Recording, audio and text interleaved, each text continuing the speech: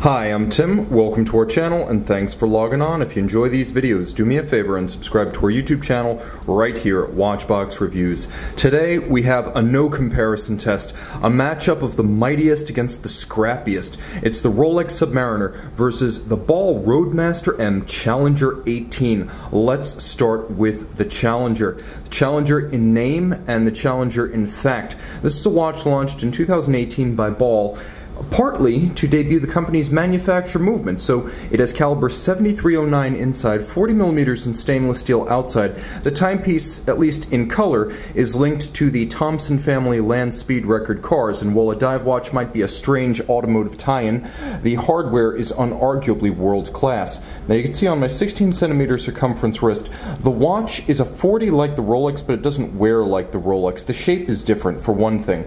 The timepiece has more of an elongated lug profile, and it is thicker. On my 16cm circumference wrist, you can see that the watch, and I'll zoom out even a little bit more so you get a better sense of scale, the watch sits more like a 42 on the wrist. It's 14.3mm thick, and you can see from lug to lug two ways to measure this watch, and it does get a little confusing. The actual lug to lug dimension across the wrist here is a relatively compact 47.7mm, but when you get close to the end of the watch, you could see that the conforming end link of the bracelet actually extends the case, and substantially so, such that the actual lug-to-lug measurement, when you include the integrated bracelet, is a more substantial 52.3mm. The spacing between the lugs is 20mm, but you see how the watch avoids the pinched look of a 20mm lug spacing by extending the shoulder of the lugs using an unusual conforming profile end link that actually becomes more of a plug and an extension of the case itself. So we'll throw this one on the wrist one more time just so you can get scale.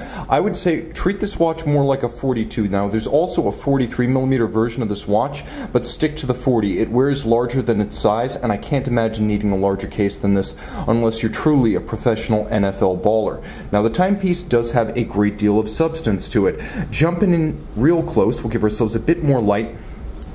The bracelet's nicely made. There's a handsome integration into both the slope of the lugs and the swell of the lugs. You'll also note that the bracelet itself is distinctive. It's anything but an Oyster ripoff. You can see it features convex primary links and then concave intermediates for an unusual profile that is all ball. And as you can see, in profile there's satin finish with a little transitional bevel on the flank, giving the bracelet a rare beauty for a sports watch band. You will note that for a watch with a retail price of $2,049, it is evident where some of the money was saved. Pin sleeves used here rather than screws, but you will see that there is a partial link on each side so you can size properly.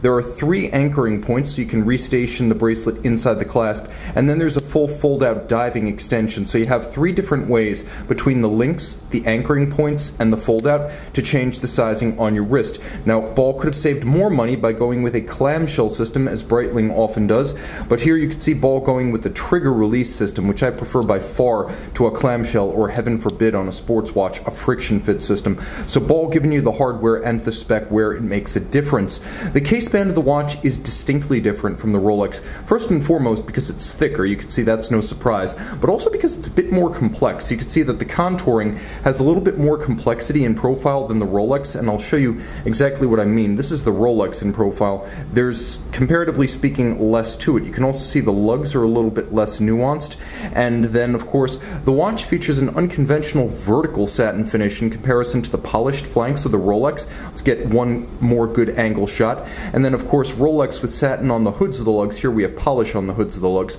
The knurling of the bezel is chunky, and you can see it's satin finished on top of a conical polished segment just below that acts as a sort of plinth. The dial, as well as the bezel, were designed in conjunction with Danny Thompson, who now holds the piston-engined world speed record in the Challenger 2, and the exact same Pantone color used for the car was used for the aluminum anodized bezel and the matte finish zero glare dial. The timepiece features a chunky bezel with deep and sharp knurling for grip. Have a listen. It's substantial, it's vocal, and it feels more expensive than it is. I'll also mention, and this is important, that both of these watches being divers, you have an easy reference point that you can measure against the minute hand, and I prefer this to a chronograph. You can keep your Daytona. I'll go with the dive watch bezel every time. One feature the Ball has that the Rolex does not is a fully loomed superluminova bezel. So everything that's a numeral, an index, or a calibration is loomed on this bezel. Moving inboard, you can see the dial, and this is where Ball switches up a bit. The dial, which features a handsome depth not present in the Rolex, you can see that the hour track itself is stepped up from the center. But Ball uses tritium tracer tubes, which are glass capsules that enclose a phosphorescent material and tritium, a beta emitter with a half-life of about 12.5 years, and that is self-activating. It's not as bright as superluminova, not initially, but when your eyes adjust, it requires no activation. So if you keep this watch in a drawer for 2 years, pull it out in the middle of the night, it will glow, it will be visible, and that's important for many who will do their diving at night and will not have a chance to charge up their watch. Oddly, both watches feature a Cyclops eye magnifier, so on that one point, the two brands are in agreement, and oddly, when you go on Ball's website, they describe it as a Cyclops small c rather than a Cyclops large c. Copyright evasion right there? Much. Now the dial of the watch is easy to read, and you can see it is a chronometer. It does have an 80-hour power reserve, and it is 200 meters water resistant. Is it necessary to announce the power reserve on the dial of the watch to the person who's already made the purchase? Probably not, but if you're browsing, it might be a helpful guide. Under the case back, a rare sight on a Ball watch, a manufacturer movement. Now it features the amortizer proprietary shock protection system. This is the Ball 7309 automatic 80-hour power reserve, stop seconds, quick set date. It features a 28.8 beat rate. It is a COSC certified Swiss chronometer, 25 joules, mechanically but handsomely decorated, and of course you can see it, all that water resistant down to 200 meters thanks to a no crown guard screw down crown with the Ball logo outboard. And I know some of you don't like the Baroque Ball interlocking R counterweight to their conventional seconds hands, so this watch, a bit stripped down, is for you. Now let's take a quick look at the Rolex. This is a watch all of us know quite well. Originally launched back in 2010, this is the Hulk. This is the 116610LV, the successor to the original anniversary Submariner. The clasp system features a double lock. One is a clamshell system, one is a lift lock, and now you can see on my wrist, 16 centimeters circumference. We'll zoom out a little bit. By the way, my ISO is a bit high. Let me scale down and give you better color. The watch has a remarkable presence on the wrist, more of a cushion case than a round case. That's always been the Oyster profile. It really does look larger than it is, whereas the Ball looks and wears larger than it is. The Rolex wears pretty true to size as a 40 millimeter, and you can see it's far thinner, 12.7 millimeters thick, lug to lug, 48 millimeters on the nose. If you add the solid end link, it is 51.3 millimeters, and there's a 20 millimeter spacing between the lugs with more conventional conforming end link by Rolex. I will also mention you can throw it on a strap, but this watch deserves its bracelet because its bracelet is monstrous.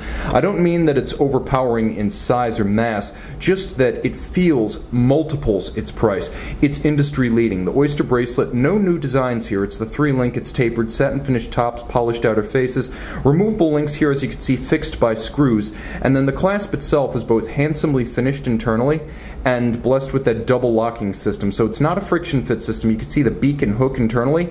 It snaps shut, and then you lock it a second time. Now inside the clasp, and by the way, the clasp is milled out from the solid, so far more substantial than the Ball clasp, there's a Glidelock system. Pop open Glidelock and you have 20 millimeters of adjustment in 2 millimeter increments. You also, of course, have the ability to remove these links in the bracelet. You can see there's one half link in there, so you do have quite a bit of sizing flexibility with the Rolex. You can use it more as a sizing adjustment mechanism than an all or nothing pull-out dive extension as with the Ball. The case band, slender, 12.7 millimeters, and of course less to the case band here. It's not as elaborate as the Ball. It's black polished on its flanks, and I appreciate that, but it's not quite as nuanced a shape. That said, it is a timeless design and one that will never date. Big difference between the two watches is the crown guard structure of the Rolex. Now, trip-lock crown screw down, but the crown guard's perhaps at the limit in an emergency, a bit more durable. Now, the bezel of the Rolex features a Cerachrom ceramic insert, but only the pearl is luminescent, so the whole thing doesn't glow as with the Ball, but you do get a more refined feel, and thanks to the ceramic cap, you get more scratch resistance. Let's have a listen to this bezel.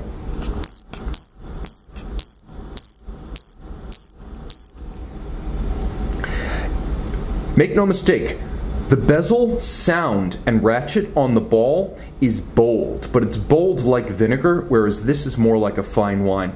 Now, the timepiece features a sunburst dial that, at the time of release, Rolex initially described as green gold. Now, I don't know if that meant it was green gold in color or green gold in composition, but they swiftly dropped that appellation, and it has not been heard from since. Nevertheless, it does have the twinkle, the glitter, and the sense of grandeur that you would expect from green gold, if there were such a thing. White gold applique indices here with Rolex's proprietary chromolite. So you have white gold hands, white gold indices, highly tarnish resistant, they will never oxidize, and yes, you have a Cyclops large C window magnifier. Now you can see that the watch is rated to a greater depth, 300 meters. Underneath the case back, Rolex's manufacture movement, 3135 automatic winding, 48-hour power reserve, 31 jewels, free sprung with a full balance bridge for shock resistance.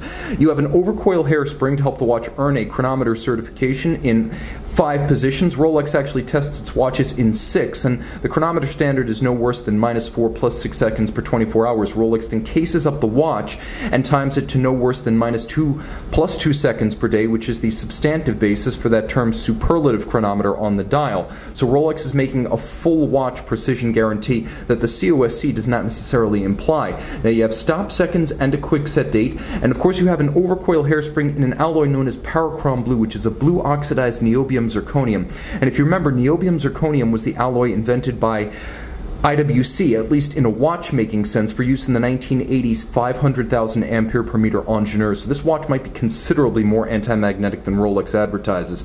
Ultimately, it beats away at the same 4 Hz beat rate as the ball, and they're both certified chronometers. Rolex just goes a little bit farther and gives you a bit more water resistance. So let's talk about the advantages of the Rolex, because it has many. This is by no means a dated watch, in spite of the fact that it's been with us for a decade. The timepiece has a bracelet featuring solidity, screw fixed removable links, a clasp with 2 locking systems, a milled out body, and of course the Glidelock system that are both head and shoulders, bracelet and clasp, above what Ball is offering.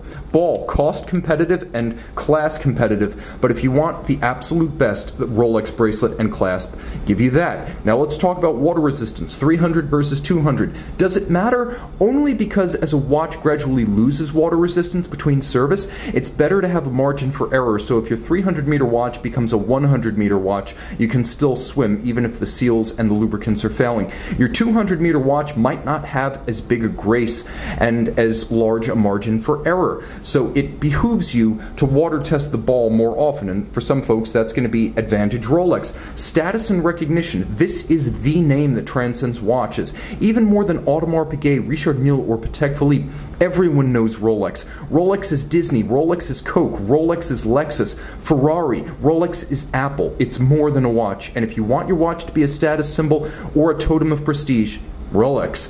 I'll also mention that this is the one to buy new. Of the two, it's true the Ball is more affordable, but this is a watch that you buy new for under 10 grand, and ultimately they're selling pre-owned for $17,000 to $18,000 right now. So if you can buy this watch new, not only does it instantly gain value to an absurd extent, but it also has a 5-year warranty versus the 2 years plus a 1-year registration extension, basically 3 years, that you get with the Ball. So warranty advantage Rolex, and value retention advantage Rolex. Also guaranteed precision. It's nice that both of them are chronometers, but for me, Rolex is making quite a boast with that +2, -2, and a 5-year warranty. That's quite a period in which you could call their bluff and call BS if they don't deliver. So on that simple fact and the strength of that promise alone, advantage Rolex. Let's talk about the anti-magnetic qualities. That Cerachrom blue alloy is no joke. It's a substantive difference versus the conventional hairspring on the Ball. Both have a degree of anti-magnetism. I believe it to be extreme in the Rolex. Now let's talk about loom strength. It's true, the Ball has tritium, therefore its dial never needs to be charged. But when you first turn out the light and for a few hours afterward, the loom with Rolex chromolite is substantially brighter, to the point that it will be easier under most circumstances to see this watch at night than to see this watch at night. We'll also mention that it is far slimmer. 12.7 versus 14.3 is no joke, and I'm going to show you on camera just how big a difference it is. It's not quite an order of magnitude because it doesn't meet the definition of that term, but it does feel like a night and day difference. I'll also mention that ultimately this is a timeless and enduring design. Prestige and status aside, it stood the test of time in the best possible way. It's a masterpiece and one that will last forever. It will never look dated. So let's talk about the advantages of the Ball, because the Ball has many.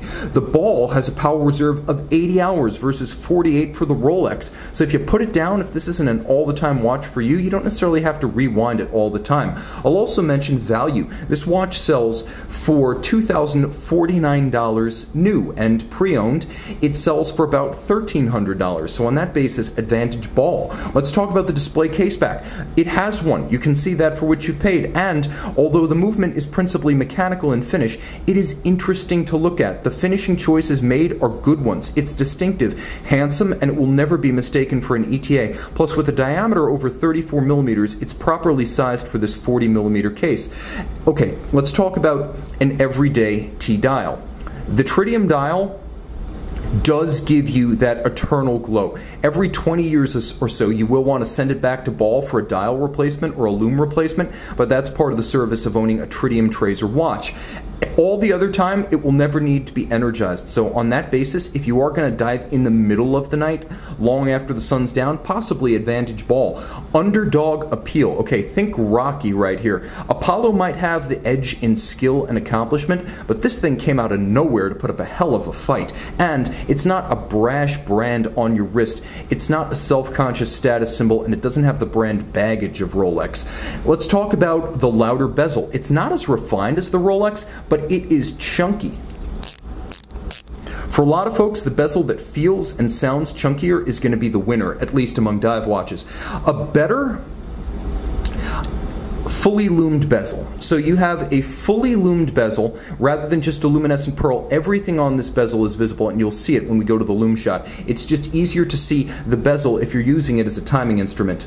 And then I also have to say better bracelet integration, as there's a sharp break between the awkwardly broad lugs of the Rolex and the smoothly blended profile of the bracelet and end link on the Ball. So from an aesthetic standpoint, advantage Ball. They actually pull that off against the might of Rolex. So which one of these two do I want? Well, objectively, the Rolex is a better watch. Look, Apollo won the fight. There's no ifs, ands, or buts about that. But coming out of absolutely nowhere, throwing punches, taking punches, going the distance, this for me is the winner. It stole my heart. It offers unbeatable value. It is the underdog, and it has tremendous original thinking both inside and out. The Rolex is the better watch, but between the two, the Ball is the one I want to wear. You guys let me know in the comments below which of these two watches you would choose.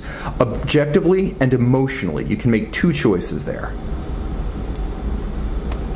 Okay, Rolex, Chromolite Blue, and then Ball, and you can see the distinction between the tritium self-activating tracers and the bezel of the Ball.